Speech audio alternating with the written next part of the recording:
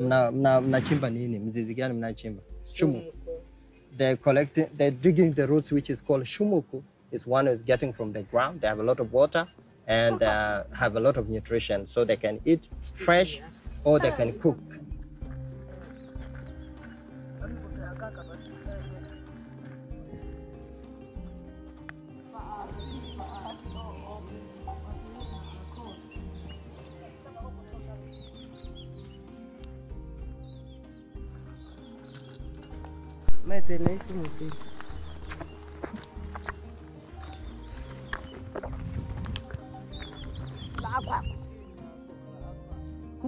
Since their lifestyle is so similar to that of our ancestors, the Hadzabe tribe have been closely studied by academics.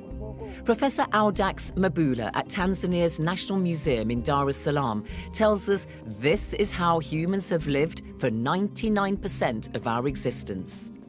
Our earliest ancestors, including early anatomically modern humans or early Homo sapiens, hunted and foraged. They had the natural food, foraging for tubers, digging out tuber roots, foraging for different types of berries, killing animals, killing birds. And why these sometimes are known, particularly the Hadza, they are known as the egalitarian hunter-gatherers. They don't store food. Whatever they collect, they consume. And if they kill a big animal, they cannot keep it for more than 5 days. They consume immediately. But their food is very, very nutritious. And evidently, it's not fatty like the processed foods many of us consume. In fact, I don't see one overweight adult or child amongst the Hadzabe. As well as foraging, the women search for small mammals and insects.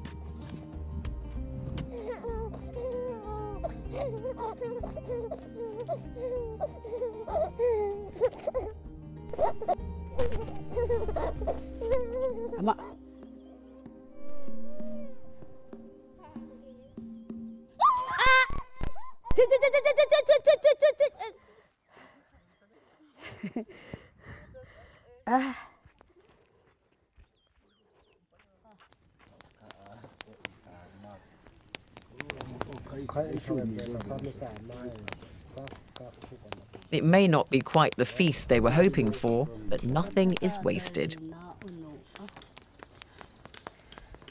Nobako gets the lion's share of the roast mouse, though she does give a tidbit to one child.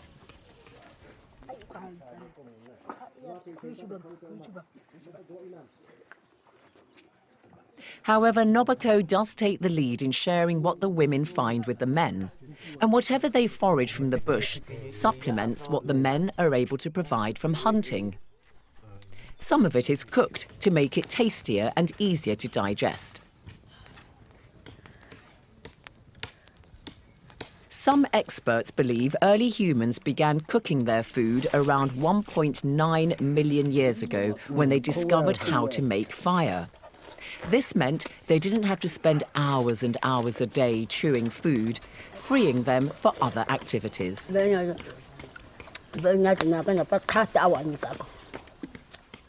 Hadzabe prefer to live like our ancestors. They've been offered housing and farmland by successive governments in Tanzania, but they choose to maintain their traditional lifestyle. I want to know a bit about these people. Have they've been to see modern life, cars, houses? We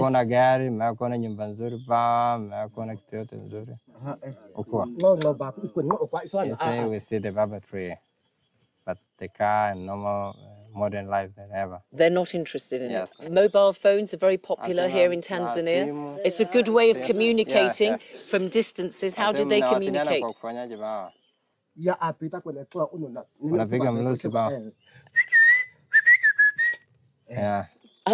So they communicate from distances by whistling. Another aspect of Hadzabe culture is that they don't attach much significance to age. So this chap here has got a bit of a sense of humour. What can he tell me about himself? Does he know his age? They don't know. They don't keep account of their Yeah, age? they don't counting age. Do they have any idea of age? They don't know. Is this lady young or old? Old. Let me ask her, what does she think she is? What age does she think she is? They don't know. Yeah, I like that, you know, actually. Next time somebody says to me, how old are you, Zainab? I'm going to say, well, I don't know. I like that. What did you say? How old are you? I don't know. I don't know. Yeah, I'm not saying. I've kept them all chatting long enough for now. This is a hunter-forager tribe after all, and it's time for the men to go hunting. They go out every day, wearing the baboon skins to make them look and smell like their prey, so they can get nearer to them. I'm giving a little demonstration of this. The Hadzabe men take a great deal of pride in finessing their hunting kit. The tips are dipped in poison to make them more effective in killing animals. Hauno, who's been very friendly and accommodating, gave me a quick bow and arrow lesson before the hunt. You know what? It's not as easy as it looks. This is very stiff. Straight. Keep my arm straight, he's telling me, slightly at an angle, and away I go. Oh, that's not going to get me very far, is it? It's difficult. It's much harder than it looks. I think you've got a better... You know how to use it better than I do. He knows better, don't you?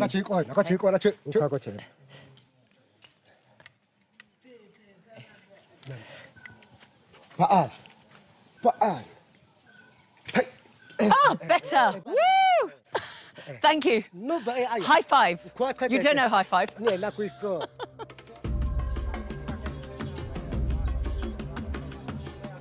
As we make our way through the bush, the men keep a lookout for something, anything they can kill.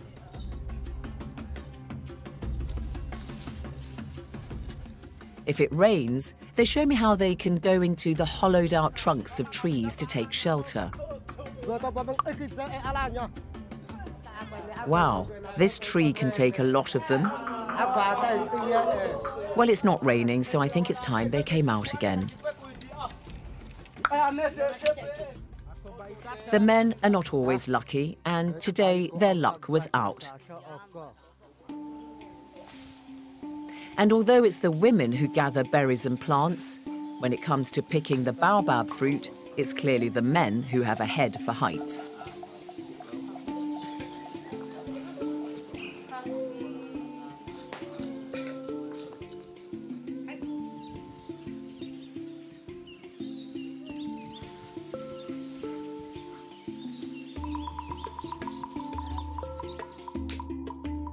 Are today's Hadzabe the direct descendants of early hunter-gatherers? We can't be sure. But the Hadzabe themselves have always believed that their ancestors are the very same people depicted in prehistoric cave paintings. But I want to make this clear.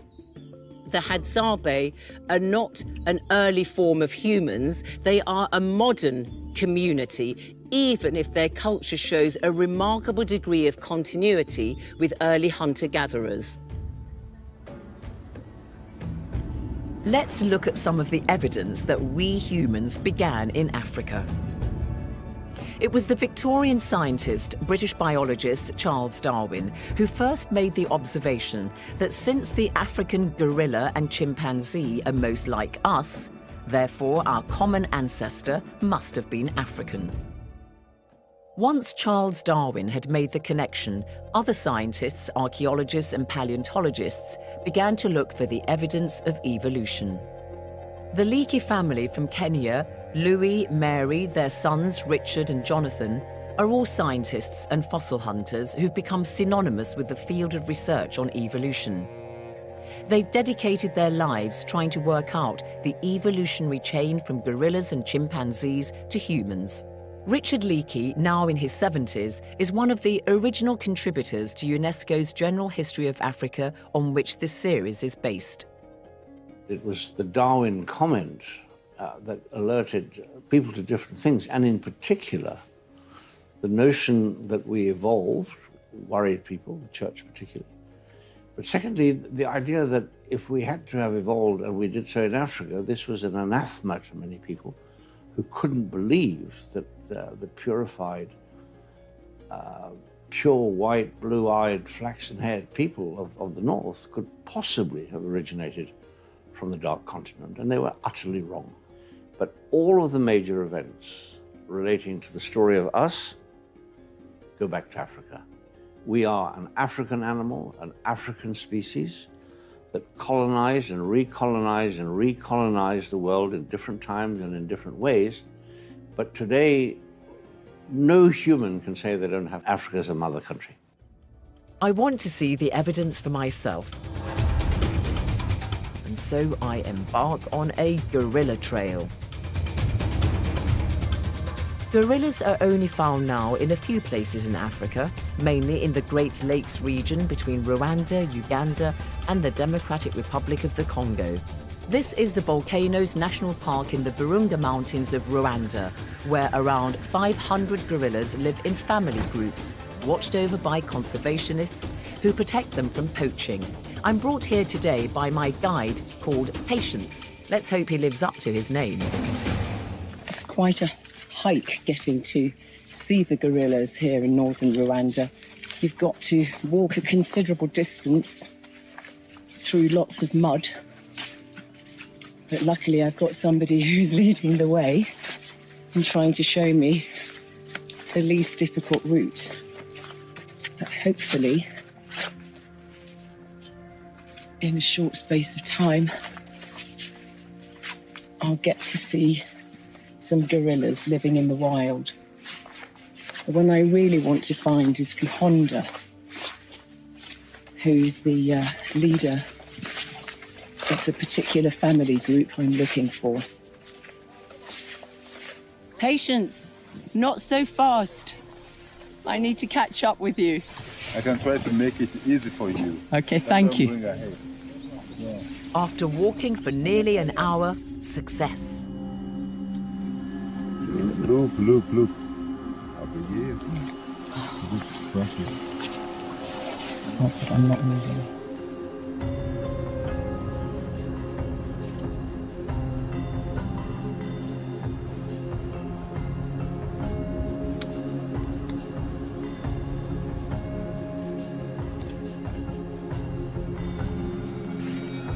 When you get this close, it's remarkable to see just how gorillas' movements and antics and expressions are so like us humans. In fact, we now know that the DNA of gorillas is 98% identical to ours. That means that the vast majority of their body cells are just like humans. Gorillas do not need to drink water. They remain hydrated from eating plants that are very moist. You see? It's water is. The plant they eat contain enough water.